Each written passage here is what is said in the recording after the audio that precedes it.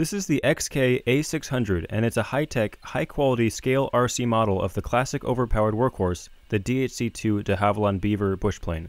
Now, I usually like to make my own RC aircraft, but one thing that I'm not very good at is making really small, good-looking scale models, and the Beaver actually is one of my favorite aircraft. I took this video of this 1958 Beaver in Lake Chelan just 2 days ago. It had just returned from a charter flight from Seattle. And here's a picture of that same plane when it started life in the Army. I also flew a Cessna 182 aircraft from California to Alaska last summer. And I saw a lot of beavers up there in Fairbanks and Talkeetna and the Yukon territories of Canada. The A600 comes well packaged and in a rather cool looking box. The wing is separate and comes in its own foam sleeve. I'm so far very impressed with how this thing looks. It had 2 individual servos pre-installed for each aileron. It comes with a neat digital transmitter, a LiPo battery balance charger, this bag of hardware which includes an extra propeller, the wing struts, landing gear, and even this little screwdriver. The battery is a 300 mAh 2S LiPo with a standard size balance plug. And of course the main airplane fuselage with all the electronics pre-installed. The empennage has awesome detail and build quality. And the direct drive 2500 kV brushless outrunner motor in the front has a very tight and snappy feel to it. The receiver is also a fancy flight controller with gyroscope sensors. There are 2 individual servos for the elevator and the rudder, and a separate ESC mounted next to the motor. Under the plane is a battery bay with a snap-on cover. It comes with a very nice little manual with lots of illustrations and good information.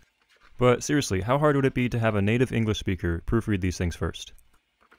Pretty much all you have to do for assembly is put the wing struts, and the landing gear on. To put the wing on, first you have to plug the 2 aileron servos into the little Y-harness. And then, the tab on the front of the wing slides underneath the front window area of the fuselage. Then the back of the wing gets screwed down with the 1 included screw. The struts just simply snap onto these ball joints, and the landing gear just slips in place like this. The only thing that you need to provide is 4 AA batteries for the transmitter. The transmitter has a very nice little interactive display, and it even shows you what controls should be moving with different control inputs. When first powered up, the airplane is by default in what they call 6G mode, which is basically like an autopilot. You just simply direct it where to go. It has auto level and it basically flies itself. It's just short of an autopilot. So if we go like this, control surfaces automatically move to the position that will level the plane. And so when you turn it upside down, it's full deflection because it's trying to roll itself back over. If you switch just past the upside down point, then it'll say, oh, now this is faster.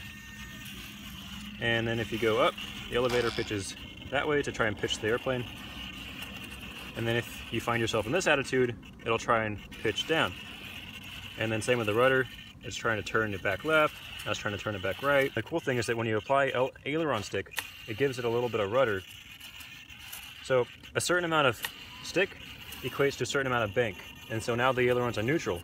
The position on the stick doesn't refer to roll rate, it refers to bank angle. So this is going to make it bank this much, this is going to make it bank this much, and it's going to hold this bank angle, it's going to keep a coordinated turn with the rudder, which is really cool. And if you give it rudder only, it'll basically do a flat turn. If it starts to go through this, it'll automatically keep the wings level. And so it does flat turns and keeps the wings level for you. And if you do aileron and rudder together, that's how you really get it to turn fast. Otherwise, just banking is just a little bit slow.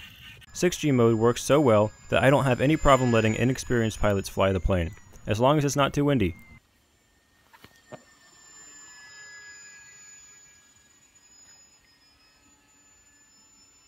It's so quiet in the middle. If you push down on the right stick, you switch into what they call 3D mode, which is almost like flying manually, except the plane still has gyroscopic stabilization.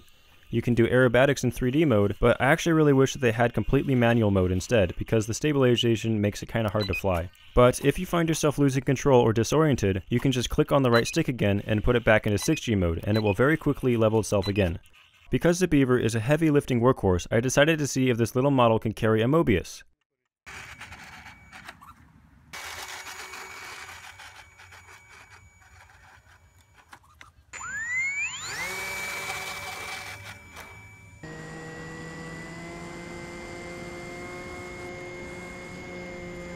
So yes it can, but just barely. Now let's put an FPV camera on top.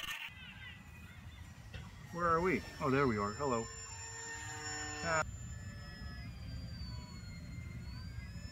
This plane can handle some wind, and it can be very fun to hover it just in front of your face, but it's an absolute dream to fly in smooth air, and I think it'll last you much longer and you'll have a better time if you save it for those really good days. I have had quite a few crashes and a couple repairs, but after several months of having this thing, it still flies great. This model was provided to me by GearBest.com, and one thing that I really appreciate is how many spare parts are available online. You could basically build yourself a whole new model just from the spare parts. I'll put special links to everything down below. Thanks for watching.